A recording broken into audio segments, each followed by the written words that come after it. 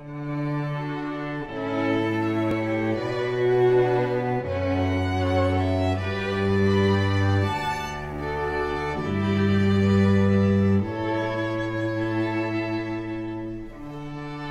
is ThinkTech Hawaii.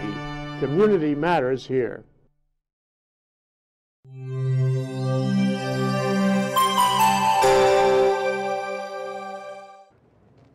Bingo! It's our Energy Policy Forum show, Hawaii, the state of clean energy. Guess what? Sharon Morioka, co-chair of the Hawaii Energy Policy Forum, is here with us today as co-host. I'm so happy about that.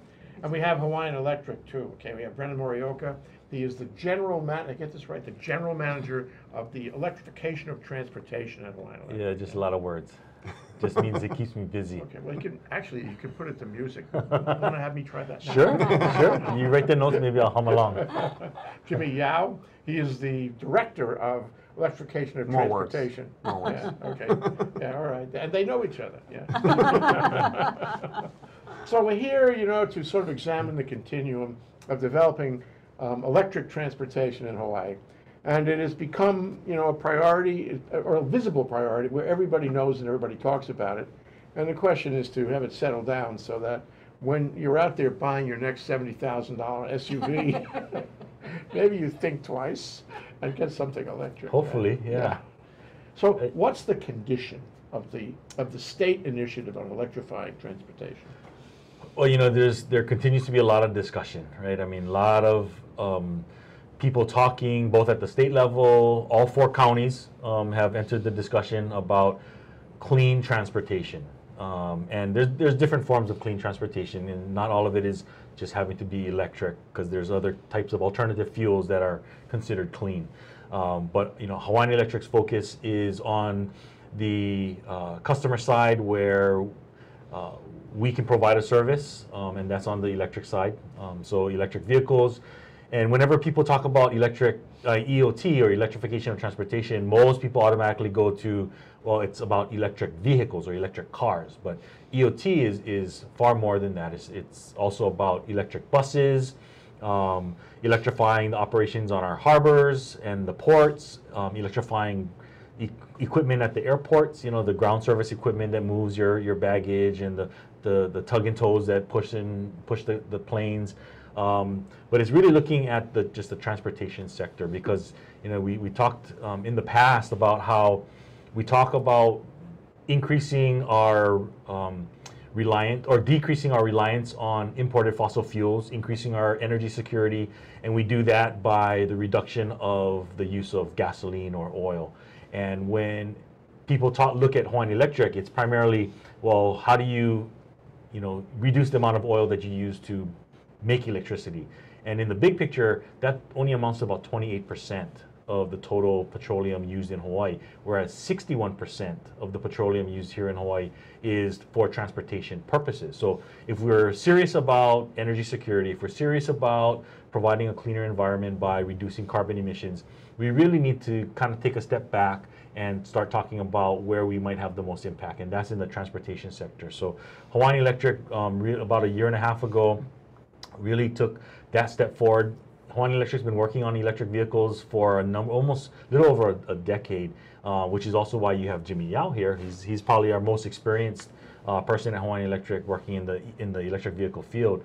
But Hawaiian Electric made that commitment on focusing on bringing the resources within the company to focus on electrification of transportation. And how do we reach out to the transportation sector, which historically hasn't been a partner with the energy sector? So it's kind of been nice for me to kind of marry some of my background in transportation with the energy sector. Right. So perfect. Yeah, no, it's been a great experience so far. Yeah. So Jimmy, what is this about? Since you've been studying electric cars since 1922, was it? Sure. Okay. Yeah. You see that grown and progress, and what are some of the Well, definitely. I mean, changes? if you look at what's happening, it's been a real great growth. So the first electric vehicle, that mass-produced electric vehicle, hit Hawaii in 2011. Right? You bought your car in 2011, right? Yeah. You look at it now, the state is over 7,000 electric vehicles, registered electric 7,000. vehicles. Okay. Right. And then this year also, you see the growth pattern in just electric vehicles, but this year, hopefully you've seen the press and the electric buses pilot running around town. So the sky's the limit here. There's going to be fits and starts though, because of the the money involved in the. For example, I mean, while you were talking, I was thinking that I first learned early on when I started getting involved with the Energy Policy Forum in Sharon. I realized, and this is conversations with Peter Rosick, who taught me a lot, that the nature of the utility has got to change around green energy. In many ways, many ways. It's a complete reorganization, a rethinking, if you will. And one of the things that you have to realize is that if you take all those cars out there's 1 million cars out there, and you make them all electric, then pretty much, aside from the guys who have special setups on their roofs, you're going to have to get your power for the car from the utility.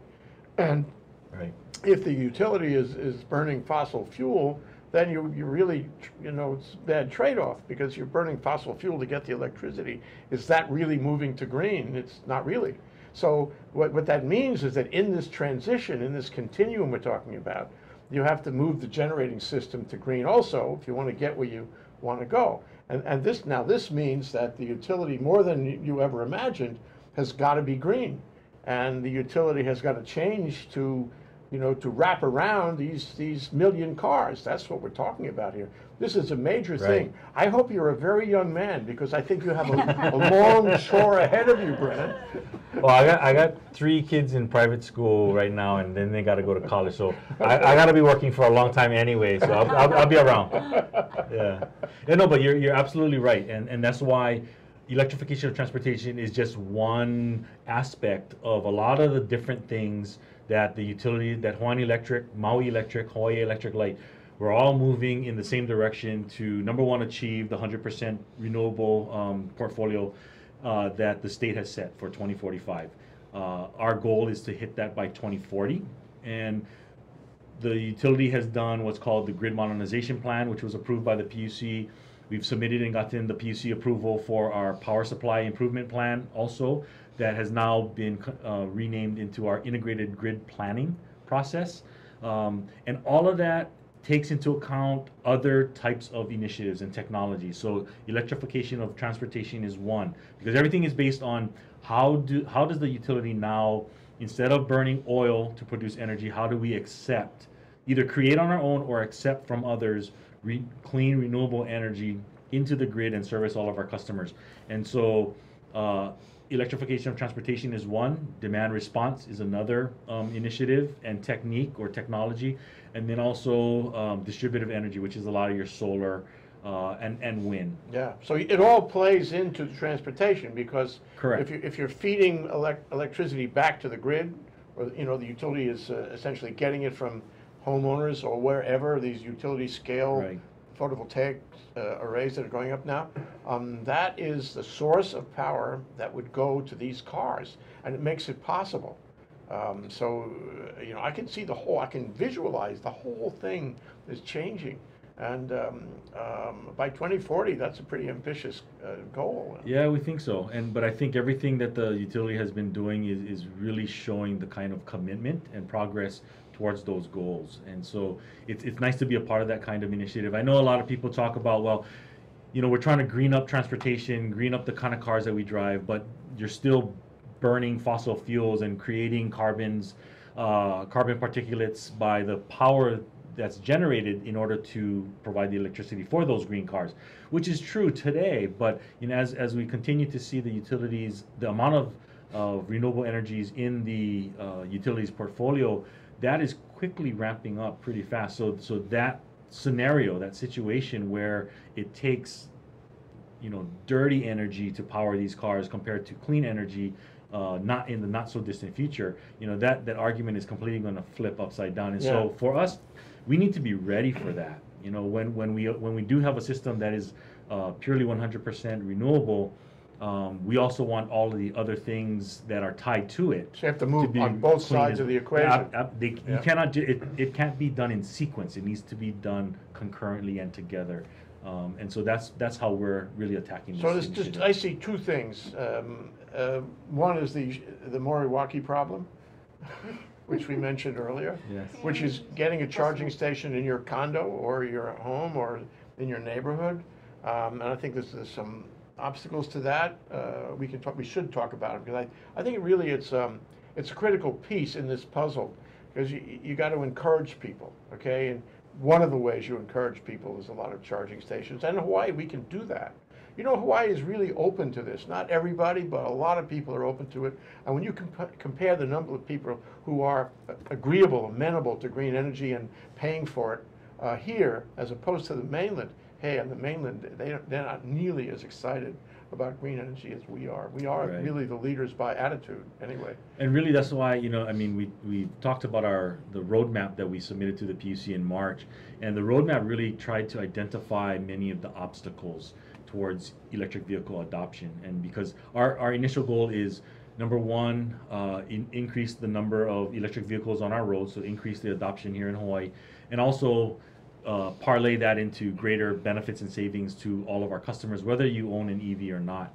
And so we've identified public outreach and education as one of the major things that we need to be tackling, because there's a lot of information out there that is either incorrect or just absent that people need to have in order to make more informed decisions when they're choosing to buy an EV or not.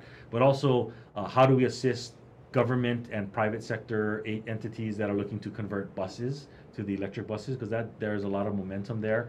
And then also, where folks like Sharon who want to buy an EV or have an EV but live in a condominium unit, who can't readily or easily have access to a charging unit. And so multi-unit dwellings, workplace charging are all things that we've identified as obstacles towards EV adoption, where we want to work with our partners at the state level, the county level, in the private sector, on finding solutions for that. So that's kind of where we are right now in terms of trying to push these initiatives forward. But a lot of it is going to be establishing and creating those partnerships that, because we're not going to, it's really a kako thing, right? We're not going to be able to do it all by ourselves. There's many things that we can take the lead on, or we should take the lead on, but I we see need you help. guys as leaders on this. Honestly, absolutely. Who else, really? We want to take the lead, but we also know that we need help. We're not going to be able to do it alone. We're going to need policy reforms. We're going to need statutes, you need legislation ordinance. requiring that every new condo has charging stations for every owner who parks there. There's a lot of discussion right now on revising building codes especially for new construction. There's talk about having to retrofit a lot of older stuff too. But I think we also need to approach it in a more balanced way also, because there are cost implications. We may have unintended consequences for various things that we think might be good. So a healthy discussion on a lot of this is very important. We can have it right here, Brennon. Hey, I got a long time. We can do it.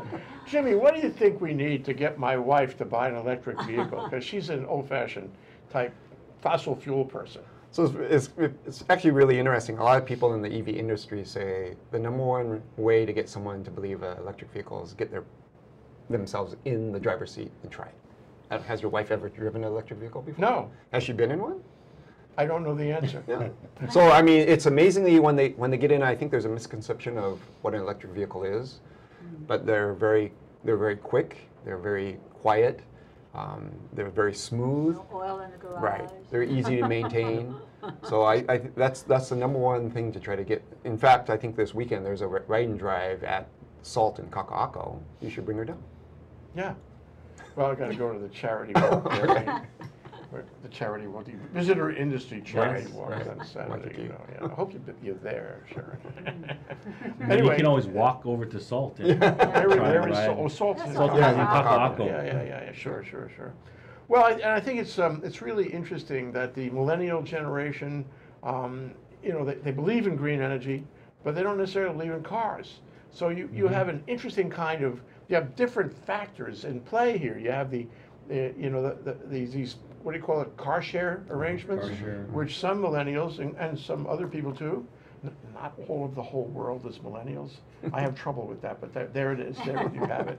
But they like the car share thing because they don't need a car all the time, and parking is hard, and traffic is hard, and you just get it when you want it, and it's pretty appealing, assuming you can get it when you want it.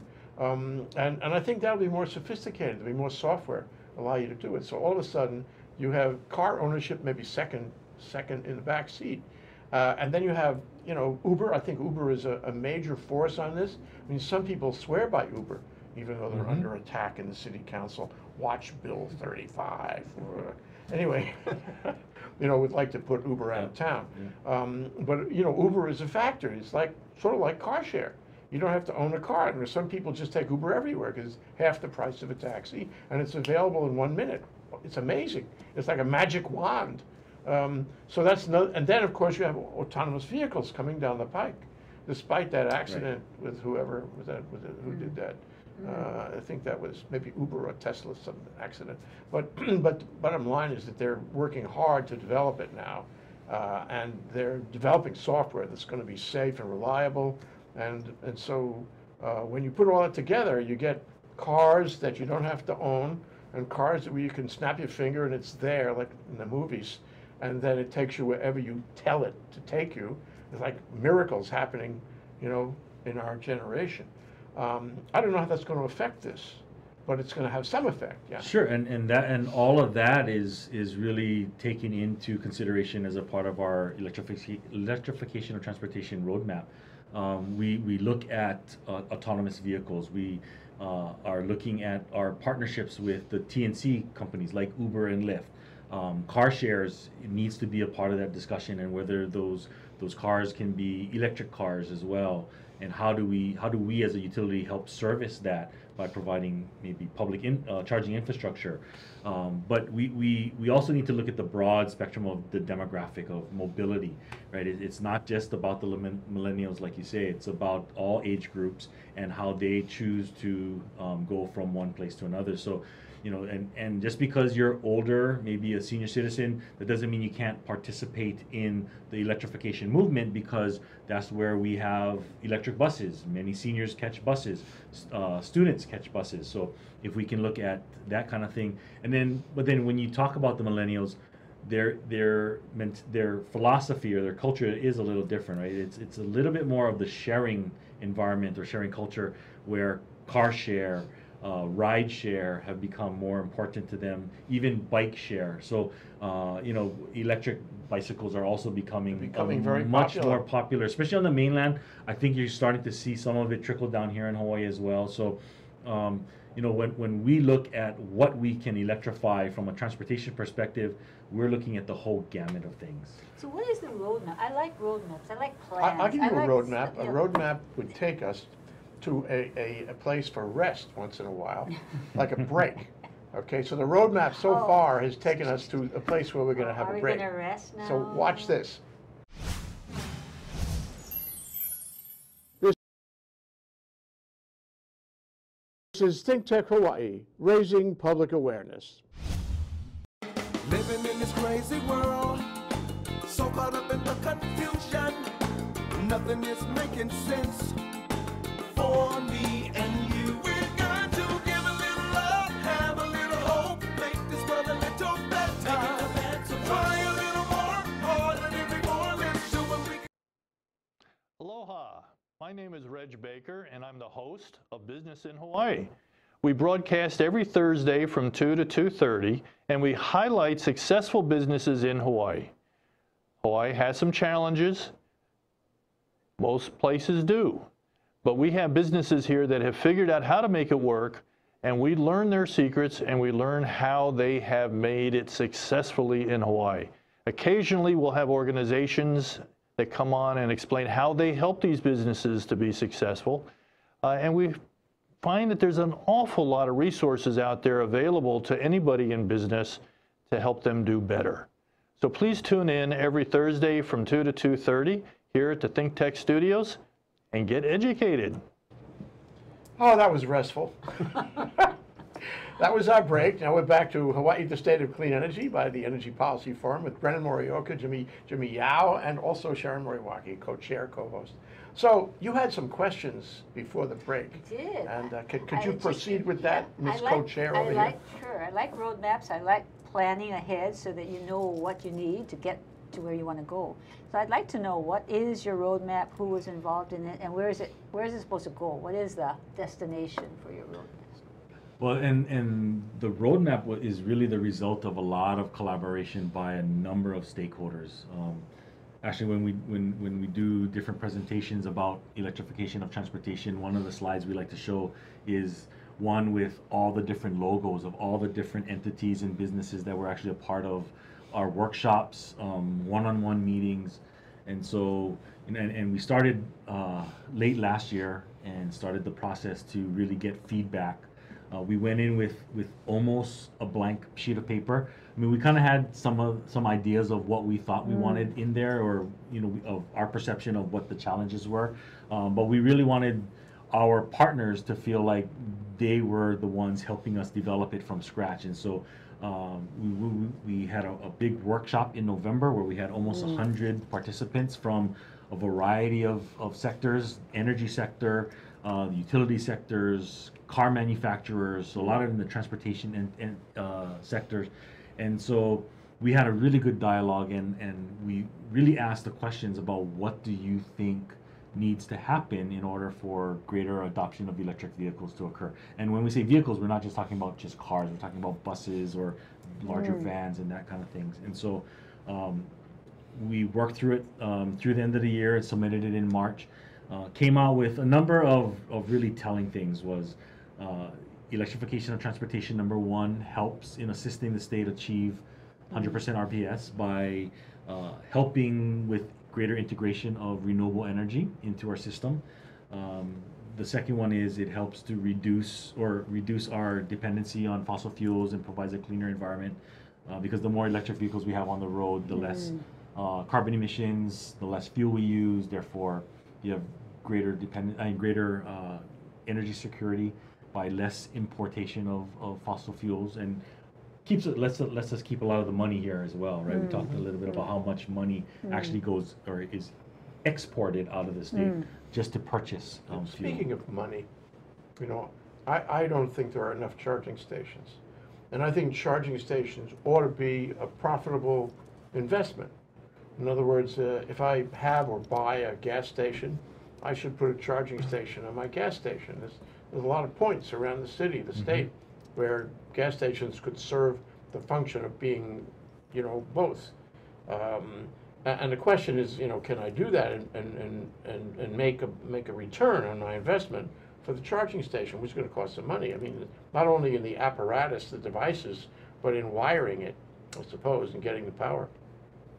So I've always felt that there should be some kind of thing in the legislature or in the business practice in the state, maybe something the utility could actually encourage somehow, where I could go with my buddies and form a hui or a Tanamoshi and buy a lot and either have an existing gas station on it or not. And then I go and I invest in charging stations on that location. Now, at first, I may not make any money at all. But if there are more than, 7,000 electric vehicles that need a charge, as time goes by, if you get closer to 2040, I'll make more money. There'll be competition too, because the guy in the next block, I suppose he could charge less than me, and so forth. There's a whole range of possibilities here. But merely to have them every 5 miles is really not enough to encourage me and my wife to feel really comfortable in driving an electric car around town.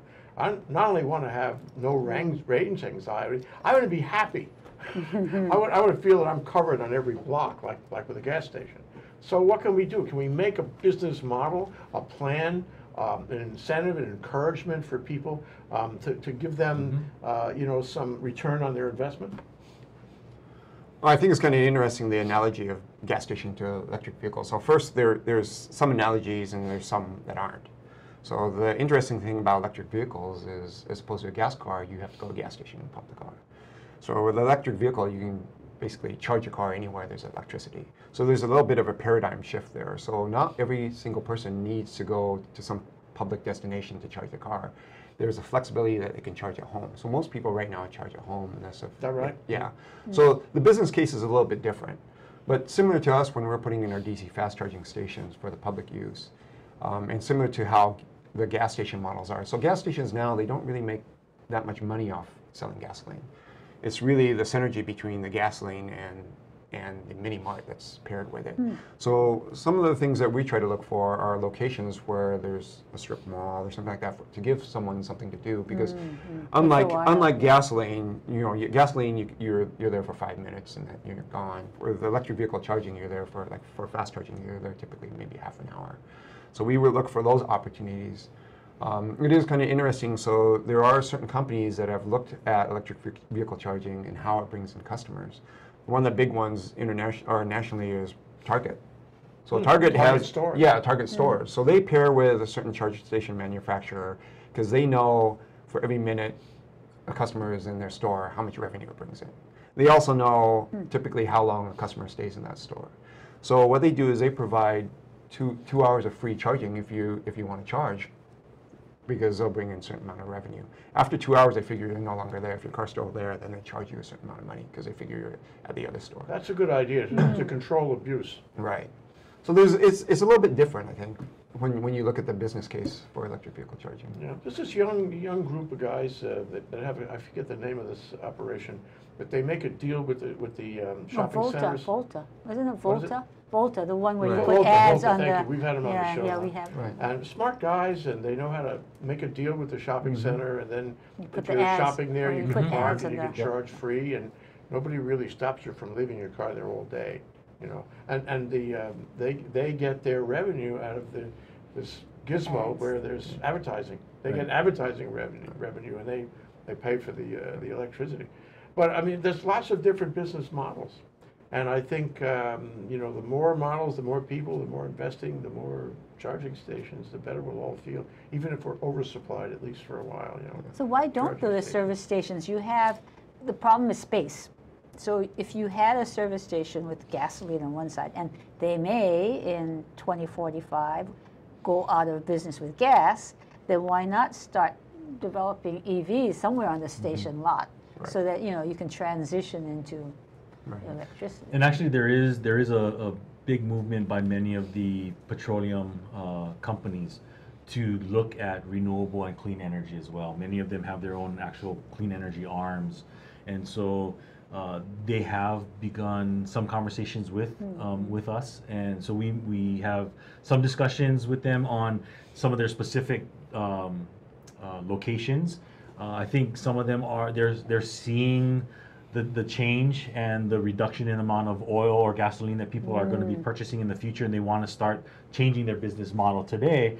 But also, like Jimmy said, they also understand the behavior of electric vehicle drivers, and they are going to be parked there for a certain period of time. I'm probably not going to want to park someplace that doesn't have anything for me to do. So I'm going to go and find a public charger that maybe has a retail store, like a Starbucks. Target. It's called the Starbucks model. Yeah. And so many of the gasoline stations who do have these mini marts, they are looking at what they can do to enhance that experience, and put a charger there, because if they're going to start attracting people to charge at their gas Yeah, it's something station for instead them of to fill up do, gas, yeah. they want them, much like Target thinks that once you get into my store, you're going to be spending money. Same thing for the gas station, right? You're not going to be buying gas, but you're going to be spending money on Twinkies or whatever you're going to, a hot dog or something. The funny thing is that technology will always, change and move and get better, hopefully. So it's really interesting. You could get into that model, and you can have the Starbucks kind of experience on the notion that it takes 20 minutes or something for a fast charger to fill up your tank. And then they could come out with a charger that would charge you in 30 seconds. and now you have the rug pulled out from under you on that model. But I don't think it's going to happen anytime soon. It might actually happen a lot sooner than you think. I mean, our fast chargers, like Jimmy said, charges a Nissan Leaf in about 30 minutes. Europe and some places on the mainland are having them down to 10 minutes. Wow. Maybe their goal is to get it down to 5. So what that does to the utility, we kind of need to figure that out too. So for us, it's a matter of understanding what the market is, where it is, and then how can we better plan to service our customers. Yeah. Well, that's the role of the utility in Yeah. in a whole initiative that's going green, is to follow the technology, because it's always changing. Not only Well, and in solar and the cells customer, the range anxiety. So even another business you could start is a roving EV station, right? Because when you're on the road, there's AAA doesn't come, it doesn't come to help you, right? Right. And when I call, I say, "Oh no, we don't do that." But if you had a truck that goes around and it plugs you in, you charge for that. But at least you're not stranded on the highway. There's nothing you can do. But didn't you install something called Mobi? There's I don't know if it's experimental or what. Mobi is a product of FreeWire, and it's a mobile charging unit. Right now we have one at the Airport Trade Center. It's a slower charge right now. It used to have a faster charging unit there, but they took it back to modify it. But yeah, I mean, the technology for that exists. That kind of technology is actually really rapidly changing and growing as well. Because the one that's out there is a fairly big unit. I mean, it's almost the size of a gas dispensary thingy. So it's pretty big. Hard to carry around. I mean, But there are ones that are more like a 5-gallon or a 2-gallon fuel canister that most people are used to carrying around. And so that'll give you like a quick charge, just enough to get you home, so you can charge your car if it's run out of battery. Put it in your trunk. Yeah, so technology is changing, and so that means business opportunities also change as well. Oh, exciting! It is It is. exciting. And the question is to keep people advised of this, so that they can change their attitude, and they can get on the road. So you were talking in the break, I guess it was about dealing with the public and trying to take the temperature of the public. What is the temperature of the public, and what do you think the pressure points are? The arguments or the actions you can take. For example, if I gave you a bigger credit, a resumption of the state credit for buying electric cars, I'm sure you'd see the charge shoot right up. Right. Even my wife, even. But We'll get her there, Jay. we'll get her there, yeah. Have her on the show, yeah. Sure we will, yeah. So what do you think? What do we have to do to, what's the condition of the public, and what are the pressure points? I think there's two. One is obviously price, and the second one is this concept of range anxiety. How far can you drive? So as far as prices going, prices are getting lower. Hawaiian Electric are rolling out programs through us to lower the price. There's rebates and such through the dealership, through the car manufacturer, to lower that initial price. The prices are going down, so the industry is saying that in the year 2025 there should be price parity between an electric vehicle and a gas car. So at some point that whole issue hopefully should go away. The second part now is then the range anxiety. And I think some of that is misconception. So some of the earlier cars, they have a little bit lower range. It's still probably adequate for most people in Hawaii.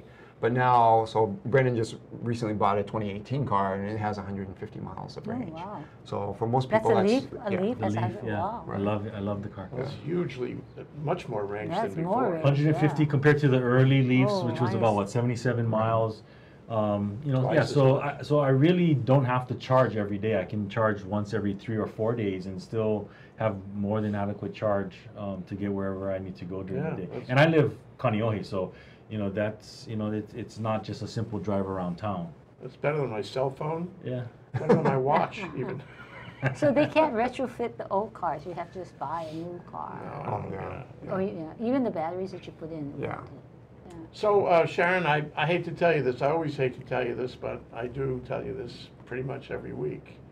It's time for us to go now. Oh, it went too And fast. it's your job as a co-host to summarize everything that Brennan and Jimmy have said and try to, bring a message out of it. Go now. Oh, well, I'm really excited because I was there in the first time, putting it in a condo.